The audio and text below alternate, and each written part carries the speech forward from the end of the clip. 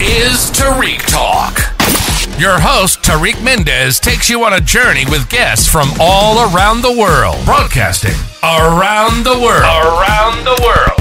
This is Tarik Talk.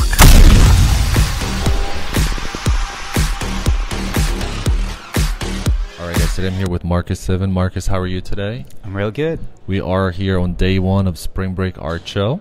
Do you mind sharing your Instagram so people can check out your work as they listen to the podcast episode? Yep. It's just my name, Marcus Civin, and then writing. So Marcus Civin Writing. Perfect. Thank you so much. So congrats, Spring Break Art Show Thank day you. one. Your booth looks amazing. Just to double check, it's booth 35. Yes. Are you going to be here all throughout each day? Yeah, on and off. Yeah, but okay, yeah. cool. Yeah. Do you Try to mind? hit some of the other fairs too. Yes. There's so much going on, so much to do and see. Do you mind telling us a little bit about the work you're exhibiting here? Sure. So I write 4-word, 4-letter poems, and they always use the word only. And I think of them as love poems, although all kinds of love, not just romantic love. Yeah. Oh, wow. And what's your creative process like? How did you come up with this? How do ideas come to you? Well, so I would say everyone should try to make only poems. Everyone should try to make 4-word, 4-line poems. They're really fun to do. You can do them when you're shopping. Yeah. You can do them when you're walking down the street. Yeah. You can do them in, a boring something that you have to be at. You Yeah. can think about your only Love poem. that. And sometimes, I'll write them in my cell phone notes on my phone, or I carry notebooks with me, or just write them on a piece of paper.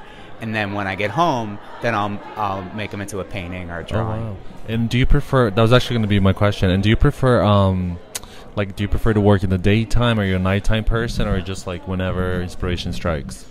I think I like, kind of quiet time. So that could be any time of day. But I definitely like if you've worked for a while and you kind of lose track of time. You've played all the podcasts, you've listened to all the songs, and it's just. You get into that peaceful kind of place. Yeah. And do you have any studio rituals? When you first get to the studio, you got to have read the paper or get a coffee or have to do anything? Or can you just get in, close the door, and get to work? I definitely like to organize supplies. You know? I have a toolbox for the paint, jar for this and container for that. So I like to sort of make sure everything's set out, and I'll make my plan. I'm gonna try to do this much today. And then do you have any pets that you keep in the studio or anything? Any pets? Oh, I don't have any pets. I don't have any pets? No, me neither. I wish I did. It's a lot. It's too much upkeep. When you live in the East Coast, I think winter. I'm from Brazil originally. I cannot do walking in the snow. Sorry, but I do love pets. Someday. And are you able to keep a work-life balance, or are you always inspired, always thinking, or can you kind of separate the two? Well, I do a lot of things, and work-life balance is definitely new to me. The amazing thing is that I found it in New York. Oh, wow. So New York, which is this crazy place with so much going on, I actually feel the most calm here and the most balanced, and my laundry is done and hung up and folded. Groceries are in the fridge, whereas at other points in my life, that was challenging.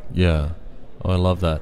And do you think being, as you said, you're from Boston, correct? I was born in Boston, grew up in Baltimore, and then moved around a bunch. Oh, okay. And do you think that background has impacted your work? Interesting.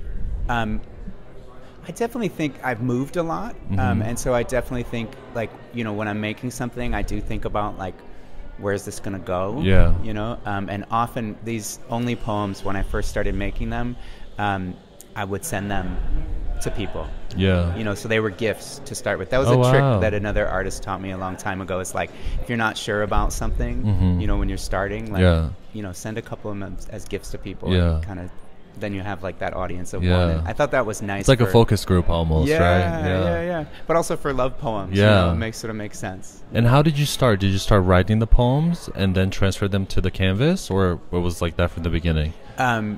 You got it, yeah. And I wanted to put them on linen because I loved the way that linen looked, and I had never, I saw other people using linen. I had never tried it before, and I really wanted to try it. And so I tried it a bunch of ways, a bunch of tests and stuff like that. And the letters are really specific. So I've made text-based work for years in lots of different forms, and I looked back.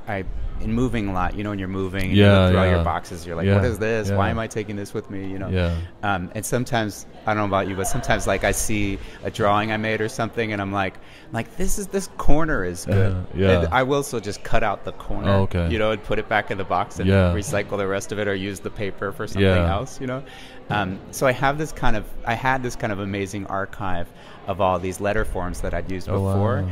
And so I made a kind of Marcus alphabet from all of those letters that I had used in other works.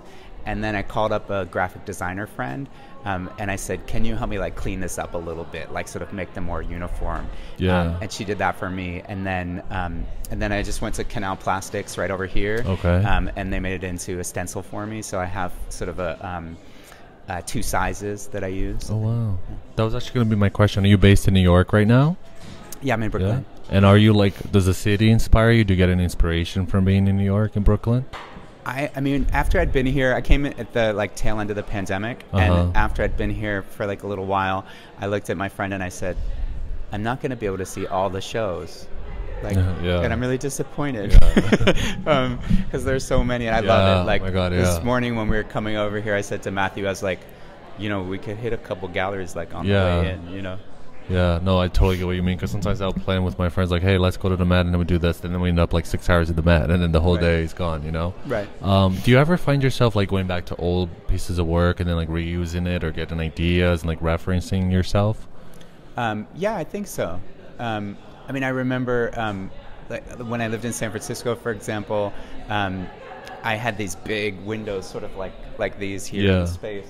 And I used to, I was writing Lou Reed lyrics out on paper, and then I was taping them to the windows so that you could see the light coming through, and it was sort of a lined notebook paper.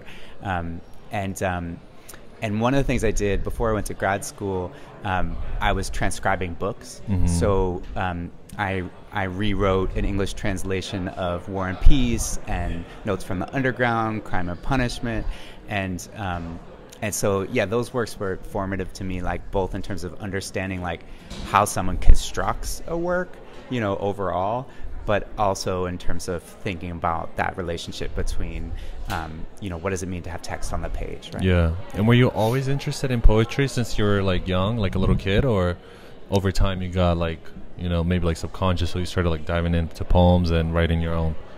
I was definitely that kid who's up in my room writing stories about changing the names, but it was about me and my friends. Oh, nice. So looking back at your earlier work, is it very different to what it is now, or do you find certain pieces that has evolved into the current work that you have? I mean, my friends say, "Oh, this is so Marcus about everything I do," but to me, it always feels like, "Oh my God, this is totally new and different." Yeah.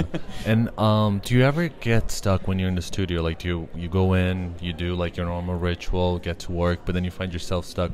Are you the artist that will try to push yourself until something gets completed and done, or do you are you able to step away, take some time off, go walk for the rest of the day, have a coffee? I love my walks. I can't have coffee anymore. Yeah. But I love my walks. Deadlines help me a lot. Yeah, okay. If I don't have a deadline, sometimes I can get a little lost in the research or kind of go too far on something. But so this was helpful, talking to Ross and Matt, and they're let's try to have this many of them, and I was like, oh, beautiful, okay. And how many work do you have you're exhibiting here again? There are about 20 in there. 20? Oh, wow. Yeah. And are they all from one year or sporadically? They're all from the last couple of years. Oh, nice. Nice. And this is your first spring break, right? Art show? I've been before. Oh, you've been? Yeah, this is the first time exhibiting. This is your first time exhibiting, or? First time exhibiting. First time exhibiting? Oh, that's so cool. And we're only day one, so I hope lots of good news and good sales for both of you guys. Thank you. So thank you so much, Marcus, for being on the podcast. It's been a pleasure. If you could just pretty please give your Instagram account to everybody listening, because a lot of people have written in that they like to listen to the artist and then look at their work as they're speaking. If you could just please say your Instagram one more time for us. Marcus Civin Writing. Perfect. MARCUSCIVIN Writing. Perfect. So this will get published immediately, and those listening, Booth 35, please talk to to Matthew and Marcus. And a quick question: are you an artist that you like to see people interact with your work, or do you like to like have them talk to you, or have like create a dialogue, or do you kind of just like to watch them from afar?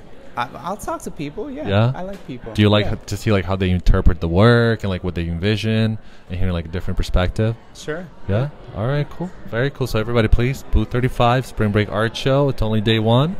Up two amazing guests, Marcus and Matthew. Thank you for listening to Tarik Talk.